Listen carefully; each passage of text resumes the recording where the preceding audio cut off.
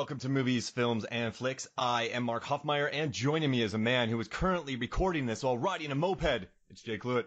Hey, Mark. Good to talk to you again. I mean, you're impressive, man. You recorded the Piranha 3D one on a jet ski. You recorded a jet ski podcast on a jet ski, and now you're mopeding and recording. I mean, it's gotten to the point where I'm no longer impressed by my actions. This is just day to day for me. So you can make a big deal of it if you will, but this is just my life, you know? I don't hear traffic. It's pretty quiet around there. I mean, it's pretty late at night. But we had some bad weather recently, so the road's been pretty clear. I figured I could hear a whir from the moped. This is no bumps, man. You're looking at so. You have your notes with you in one hand. So you're driving with one hand and you have notes with the other hand. I mean, you think I'm driving with one hand. I have a bottle of water in the other hand. So this is all my thighs. I've been working out with my thighs. It's all controlling the moped. I'm a no hands. Wow. I'm a no hands guy. The Movies, Films and Flicks podcast does not endorse driving a moped with no hands. But that's what I'm doing. I'm taking my life into my thighs. And well, that's you know what? I've been on this earth for 37 years and I never thought I'd hear that line. So after 250 some episodes of the Movies, Films and Flicks podcast, that's the first time we've ever heard that line. Wow. No, you should sell t-shirts. Taking my life into my thighs. And it's you holding a Swimfan DVD with a bottle of water in your other. Yeah, exactly. What do you have? When back in the day when you go through a drive-through and, like a Burger King or McDonald's, whatever restaurant, and they have those BK headsets on, Burger King headsets. Is that what you're talking into? Yeah, their reception's pretty good. Battery life's decent. So, I mean, it seems to be working so far. It works on a jet ski, so I figure it can work on a moped. Wow. And you managed to rip yourself off of that jet ski too. It was tough. I had to give up that jet ski lifestyle. It wasn't practical to, get to my job, which is landlocked. So I just had to, I picked the next best thing. Like, what's a jet ski for the land? What's an impractical, relatively slow mode of transport that can still weave its way through bigger things? And it's a moped. It's got to be a moped. It has to be. So. Dude, this is great. I love it. And, I'll have a little bit of post-production work, but I think it'll be great. Now, I'm really surprised that we finally got this. This is where it all began. So, all right, let me give you a little history. I don't think I've ever told you this. So, John Lazovath, one of the original co-hosts of this, I think he did probably the first 100 episodes. And I used to joke around about Swimfan ever since it came out, right? Since, 2002. He and I have just been joking around about how we're never going to watch Swimfan, but we've always owned copies of it. So he would just send me a copy of Swimfan. And it's like, Mark, I now own Swimfan Hoffmeyer as the delivery address. So we had this bit about Swimfan. It was kind of like my old Kramer vs. Kramer that I always use now. I'm probably running that into the ground. And have you never seen Kramer vs. Kramer? Oh, no, I have. But whenever people are like, yeah, it's a great comedy up there with Ace Ventura, then I'm like, yeah, Kramer vs. Kramer. Yeah. It's like, so we'd always do Swimfan. And one time he sent it to me and I was like, you know what? I'm going to watch it. So I sat down with my wife, Megan, and we watched it. And then I made a joke about it. I was like, I feel like I built it up too much in my head after watching it. And then I pitched it to you about Swimfan because I have a weird curiosity with this movie. And well, you pitched it to me back on the sports movie draft Lambcast where you picked it. Oh, yeah. I think this was your first round pick was Swimfan. I did pick Swimfan. And you had an early pick. It was like one of the first picks in the entire draft was Swimfan, and it left myself and the other guests a little dumbfounded, mainly because I was unfamiliar with Swimfan. It was not something that I'd come across my way before. Oh wait, I picked Goon first, right, and then Swimfan. Yes, something like that. But it was still far earlier in the draft than Swimfan should have been picked, and that was the what caused the whole Soggy Saga to occur.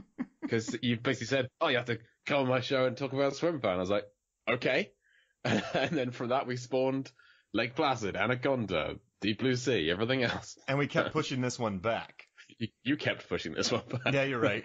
Well, all right, here's the deal. I kept my eye on, is it still streaming on Amazon Prime? Is it still streaming? And fortunately it was. So I didn't have to pay any money. Oh, that makes me so happy. You didn't have to run 6 miles for it. Not this time. There is a commentary on it with the director, John Polson, and actors Jesse Bradford and Erika Christensen. And I really didn't want to listen to it because I'm like, what are they going to talk about? But they were professional. It was a fun commentary. I actually learned a decent amount from it.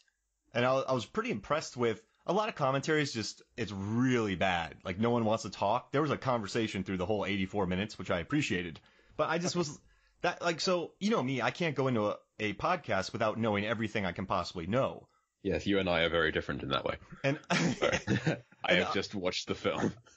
and I'm so thankful that you did. You're the only person I've been able to get to do this. But now I feel like I'm the scholar on Swimfan in the United States, which is weird. A very weird thing. Are there other people clamoring for this title, do you know? Well, no. And so that's why it's yours for the taking. Exactly. But I think there's going to be some Swimfan fans out there who are very excited. And next time when I choose this way too high in a draft, people are going to be like, oh, yeah, Swimfan. What other draft are you going to pick, Swimfan? Best PG-13 thriller. So we're probably not going to do a Dan Hedaya draft, as much as I might like to. Well, we're doing that in this episode. Oh, wonderful. Yeah, no, we're doing it. Yeah, no, that's our draft for this round. Okay. But, oh, dear. Why didn't I see that coming? If we did this thriller or drama, Swimfan number one. And I'll just make everyone lose, like, just want to quit. Yeah. Make the podcast go into chaos. I mean, I can think of very, very few categories where this would be the best film. I have some questions for you. Fire away. Okay, so I have a bunch of questions for you. So our hero in this story, right? I'm unsure who you're talking about. Ben Cronin. Okay, loose definition of hero. When did he get into drugs? So he's 17, would you say, right?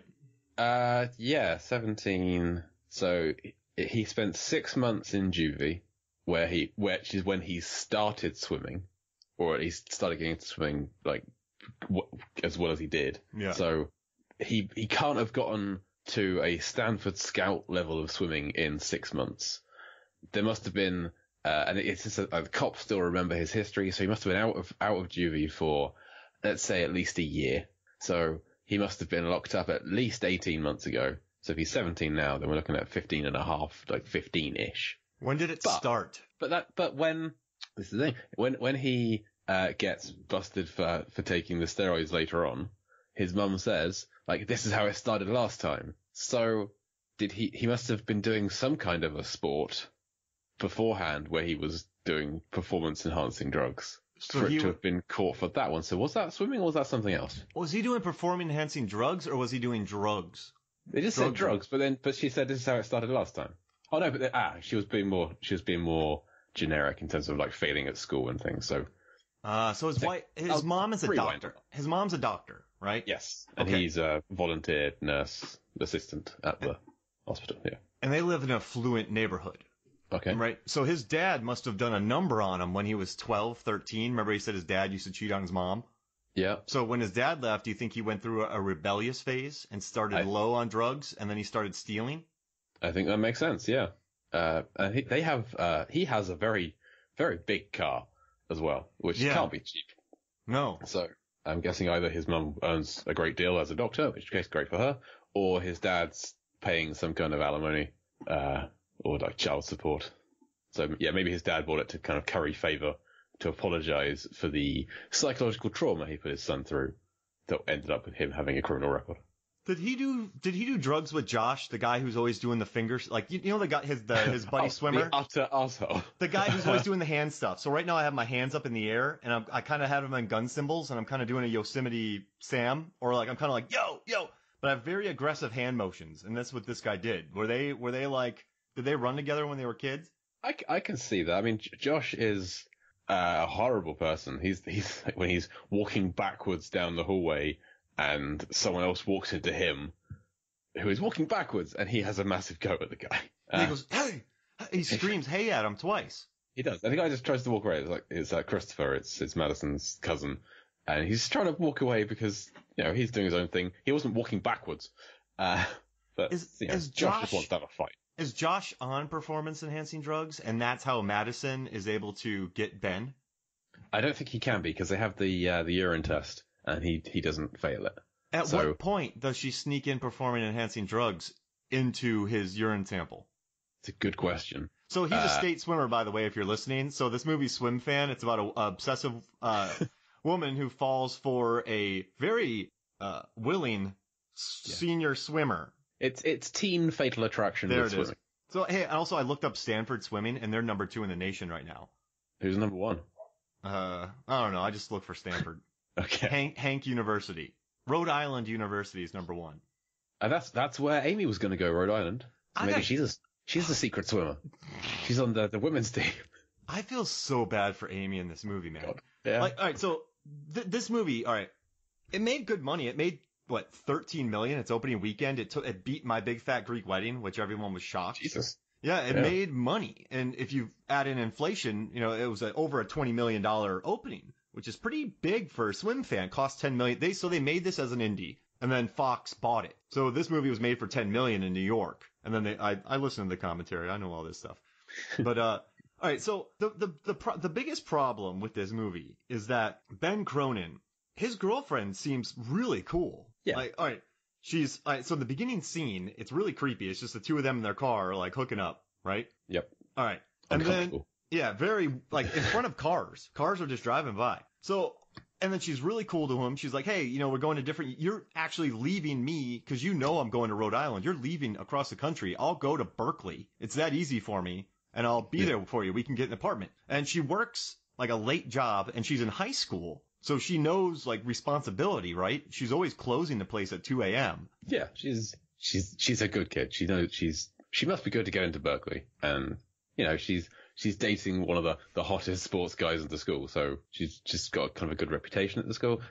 She's kind of the all-round pack. And, like, no, I think everyone in the school likes her because she's not rude to anybody. And then she's also has a job, so she's not like a real, you know, uppity. You know what I mean? Like, this seems pretty cool. But there's no flaws to her or her personality at all. She's just ideal. Yeah, very underwritten. But I like, but you know what though? After spending so much time with this movie, I'm like, I like what she did in the role. You feel for her because at the end she's a wreck because of this idiot. But all right, they never have a fight, right? They haven't. She's not like this rude. She's not cold to him. She's not planning on going to she's planning like on going to a college he's not going to. He has no reason to be annoyed at her. And that's why when he first meets Madison, it's like one day and she seduces him. I know we're talking about high schoolers. This is really weird.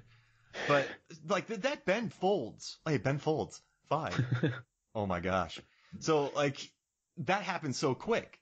And then you're like, I don't like this guy. Like, cause he's not, there's nothing wrong in his life. So then when he just does that, and then he's like, you know, my mom got cheated on. I'm like, what does that mean? I don't know how you felt. I didn't like him almost immediately. Well, as soon as he started kind of, it seemed unintentional, but as soon as he started flirting with Madison, kind of more like, or at least considering it when he's in the car with her, he's very insistent to give her a ride home. And he almost runs her over because he's checking out some other random girl. Yeah. Which, okay. But then he's very insistent to give her a ride home. And he says that he's handy all over the place. And he gives her like a kind of a cocky smile. And then, you know, the next day they kiss in the pool. Yeah.